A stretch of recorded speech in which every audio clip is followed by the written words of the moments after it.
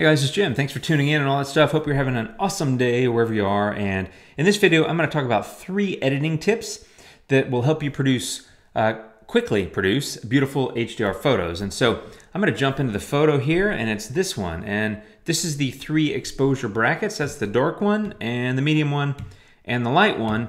And that's my final result, all done in Aurora HDR. So let's jump into Aurora and talk about that a little bit. So the first thing is, the first tip, if you will, is to begin with the end in mind. And so you may do that already with your photos, and I try to do it. Now, admittedly, I don't always begin with the end in mind. Sometimes I don't actually know what I want to do to the photo until I get in there and start messing around.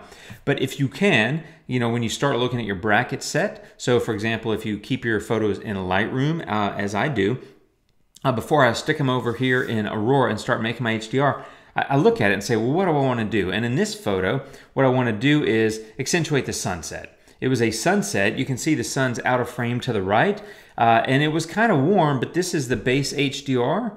There's the center exposure from the bracket set. The base HDR looks pretty good in terms of the light and all that, but it's not very warm. And so what I want to do is accentuate the sunset. So I began with that end in mind before I started slapping filters on it. And so that's tip number 1. Now, tip number 2 is use presets. And I'm a fan of presets, and I've got my own presets I make and sell. And, you know, there's other presets available on the web. I'm sure Trey has them, or Serge, or other people. And make your own presets. Do whatever you want. But I think presets are actually a great starting point because they give you the idea of what you're looking for. They're a great way to sort of cycle through different ideas. In case you don't have the end in mind, it gives you the ability to go figure out what end result you might want. So I'm in my Road Tripper preset pack here, and there's a couple that look pretty good here, like this one, In Awe of the Beauty. I click on that, I'm like, that looks pretty good. There's one over here that looks pretty good. Nope, not that one. Let's see, over here. This one looks pretty good. The Mountains Are Calling, right? I've got another preset pack that I made with Aurora 17. It works in Aurora 18, but that's called Bella Italia. There's a few presets here, and notice I'm not going into all of them, and that's because the end in mind is accentuating the sunset. So I'm looking for presets that are going to help me make that light really pop. And so I'm just kind of clicking through some of those. Now, I'm going to go back to my Road Tripper pack, and I'm going to get this one that I liked, In Awe of the Beauty, because this helps me sort of explain tip number 3. And tip number 3 for me is keep in mind the difference between the subject and the mood. And so what I want to do is I want to separate those things, because applying this preset, for example, it stuck the mood on the subject. And what I mean by that is the mood is the sunset and the golden light that I want to accentuate. The subject is the castle and the walkway. But if you look at the castle and the walkway, they've taken on this unnatural kind of overly orange, yellow look from the preset, right? So if I turn off the preset, let's see here. Yeah, let me just do this, right? They've taken on that color and that look, and I don't necessarily think it works that well. And truthfully, if the sun is out of frame to the right, it's unlikely to be casting an orange sunset glow on the front of the castle. It would hit the wood here, but it's unlikely to really hit the front of the castle. And so keep in mind that you want to separate the idea of the mood you're creating from the subject. Now, that doesn't mean they can't have similar looks. I'm just saying keep that in mind. And the other thing, the component of that is separating those. I want to soften up the sky, and I would rather add some detail to the castle to further separate the subject from the mood. And so what I'm going to do is I'm going to get my Aurora file that I saved with all my edits and walk through those steps as I use them on that photo. 1 second. Okay, so here I am with my base HDR photo. There's the center exposure from the bracket set. There's the blended HDR. Came out pretty well. I like the distribution of light, which is one of the things I love about HDR, is balancing that light out. This is 3 exposures, -4, -2, and 0 shot at f/22, ISO 100, 24 millimeters, all that stuff. So what did I do?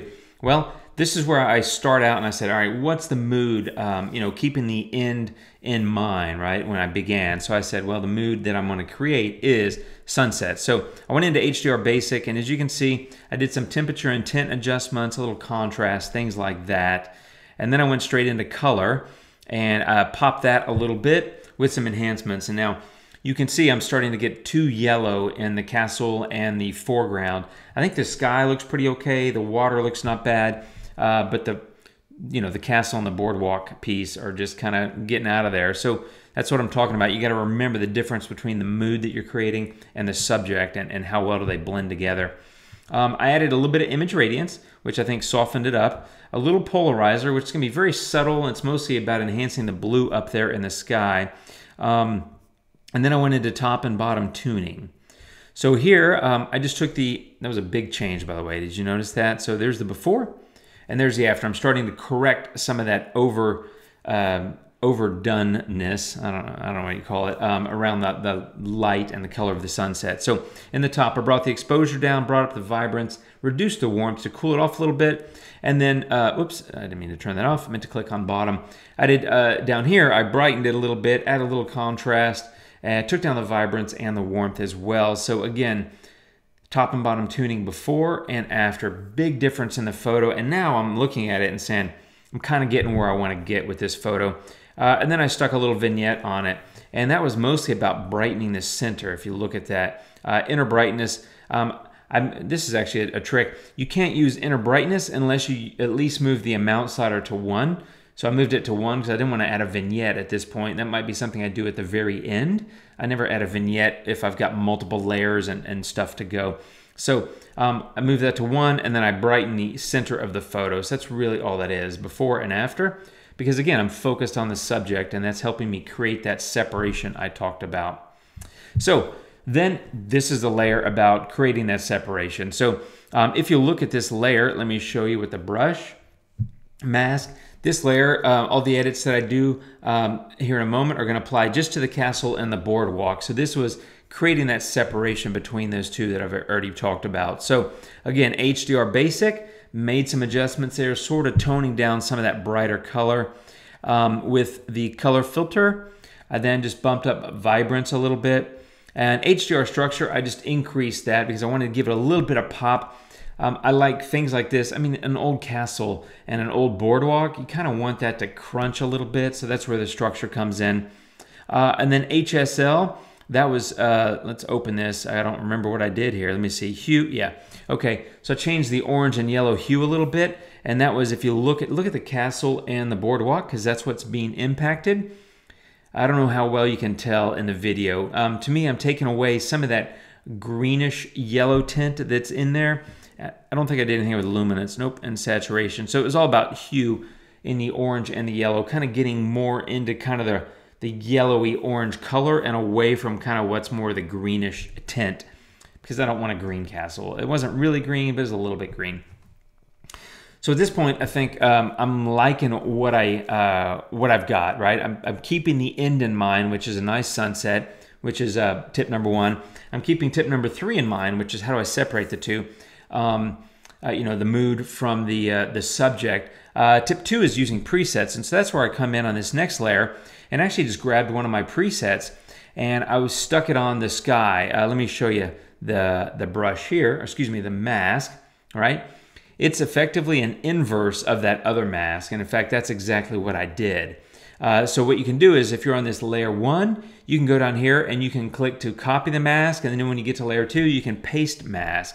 And then I applied a preset to that pasted mask because I like the look of the preset in the sky and the water, but I didn't want to mess up everything I'd already done in the castle and the boardwalk.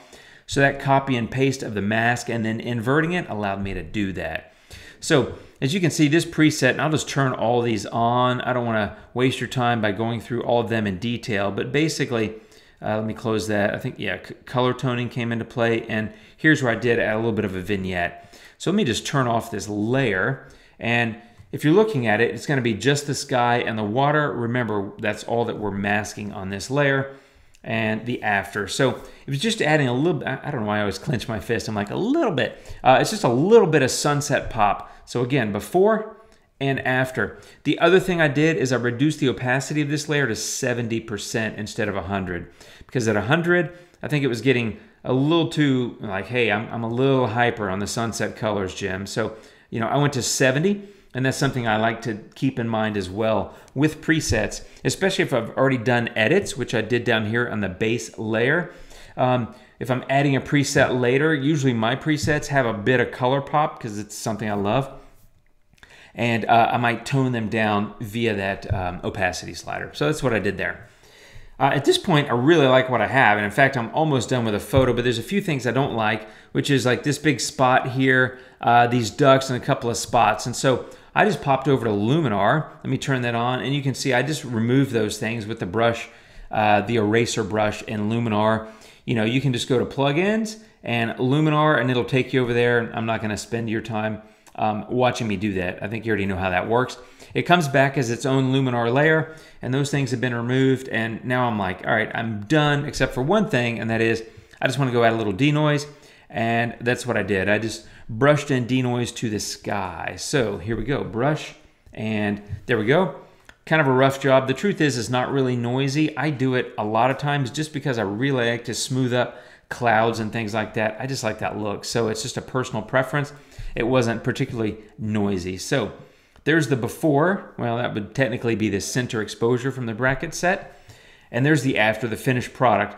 Keeping in mind three things, right? The first one, come on, you remember. The first one is begin with the end in mind. I looked at these photos when I was looking at my brackets and said, what do I want to do? Well, it was a sunset, it's a castle. I want to bring that sunset feeling to life. So that was the end that I had in mind. So when I got to Aurora, I already had a goal, right? Second thing was, you know, use presets. And I used a preset on one of my adjustment layers to accentuate those sunset colors. But because of a mask, I only applied it in the sky and in the water. So that worked really well for me. And the third thing is to keep in mind the idea of the mood and separate that in terms of your processing and editing from your subject matter. Depending on what your subject is and what the mood is you're creating, it actually may make sense for them to be completely the same. That's okay. In this case of a sunset where the sun is kind of behind the castle and out of frame, I didn't want to overdo the sunset look on the front of the castle because the sun wouldn't be hitting it. The sun is probably hitting the back side of the castle quite well, but I was on the front side because I wanted this walkway or boardwalk across the water. So keep those things in mind. I think those are things I try to do. You know, begin with the end in mind. Use presets.